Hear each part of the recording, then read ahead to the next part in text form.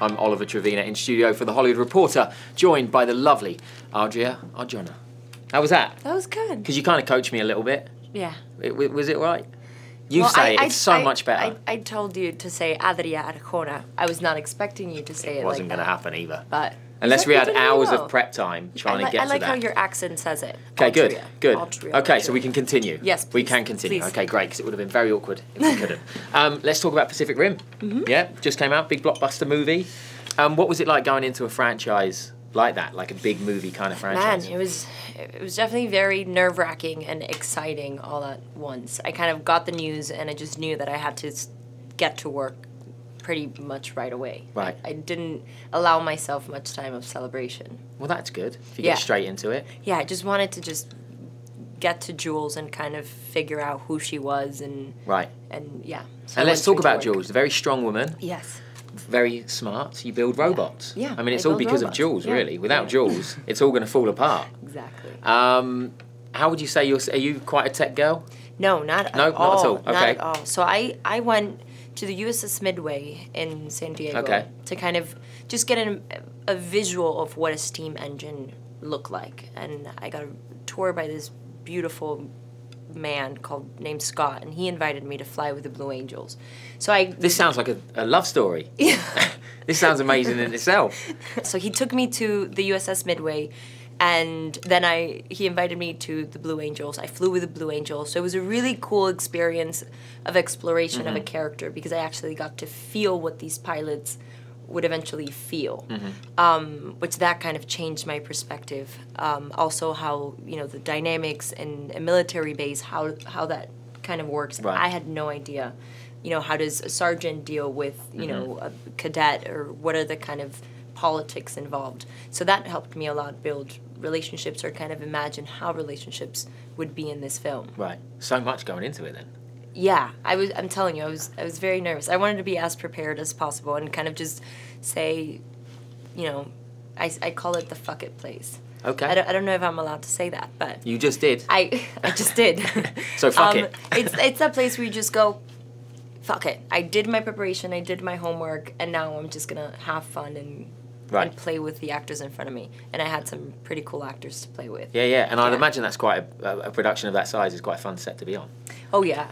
I mean, you have huge. We were filming in Olympic Park, and you just have huge, areas of just blue screen or green screen. I think we shot in blue screen. Not sure why, but we shot in blue screen. The blue screen's better.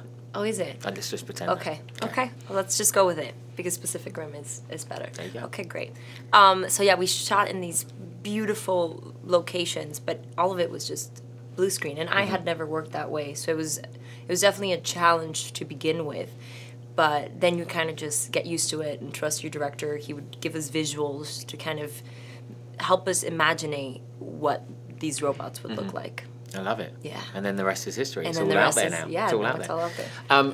Moving on to quite a different project, Life of the Party. Oh, yeah. Very different to Pacific Rim. And a very different cast, Melissa McCarthy. Yeah. How was that jumping, from role to role, that are very different?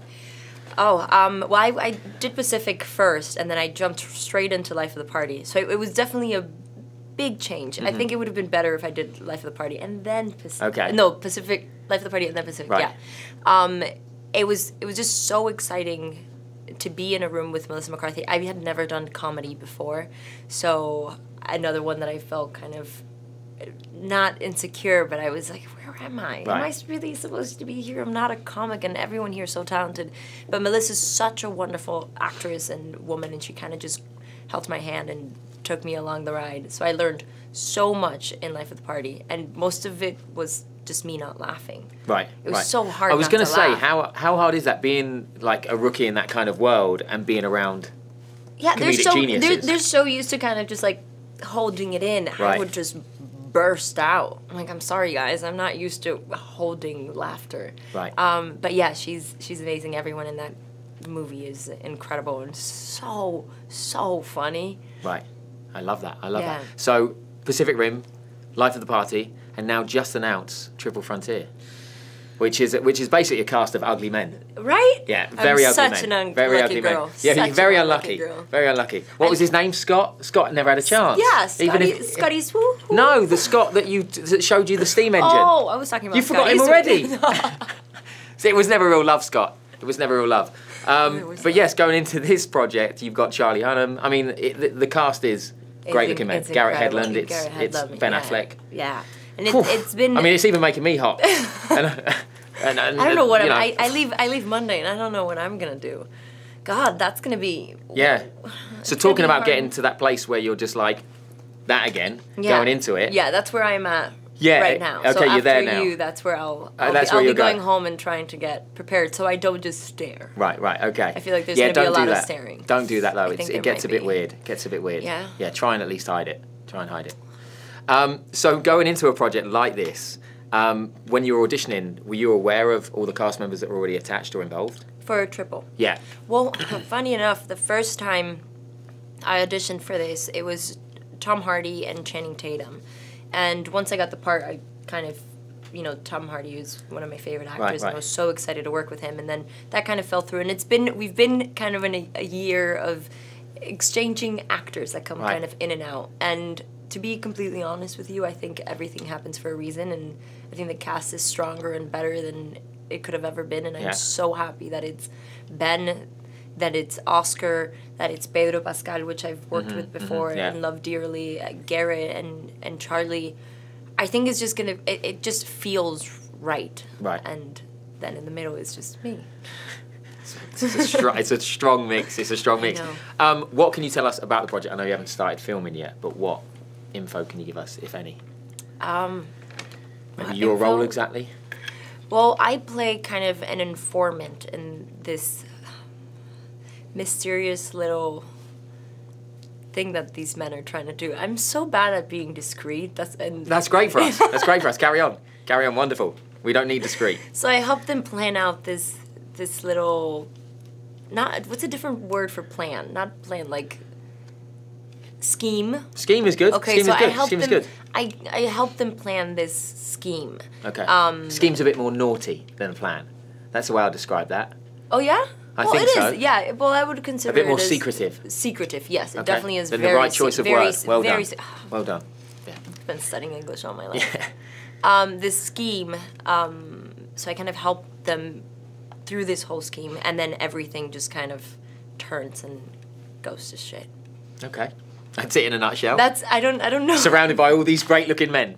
That is what Triple Frontier is. Yeah. It's basically a scheme with great-looking men and a lovely lady. What more do you want? Yeah. Basically. Yeah. Going back a bit, obviously, True Detective, Belko Experiment, Emerald City, all these kind of various projects. You've worked with some amazing actors. Who haven't you worked with so far that would come to mind that you'd love I would die to work with? Because it seems to all be going in the right direction. Thank you. Yeah. Hopefully. Yeah. I would say Jenna Rollins. Okay. And Joaquin Phoenix. I don't even want to run into them. Okay. I just want to be in the same set as. Okay. I'm sure you could. You could probably just stop by a set. No, I want to act. Okay, just checking. Okay, that's better. That's better. Yeah, you want to be working with them. Yeah, I want to be working with them. Okay, good. We're going to wrap this up with the THR's top 5 easy questions. Okay. Okay. Are they like those speedy questions? No, I mean, I like those. Okay. I'll ask it really quick. Next time I come, can you have the 5 speedy ones? Well, I'll ask this one quick, and you can answer quickly. Okay. Be the same sort of thing. Okay, ready? Oh, this is exciting. Movie you watched as a kid that you wish you were in? Little Mermaid. I still want to be part of it. Okay. One actor who inspires you? Joaquin Phoenix. Great one. When I say career highlight, the first moment that comes to mind so far? Booking Triple Frontier. Okay. Describe your journey as an actress so far in one word. Aprendizaje. Educational. What's a guilty pleasure? Chocolate. Chocolate. Similar. She's lovely. Amazing. She's everywhere on your screen right now. Netflix, anywhere. Movies. It's brilliant.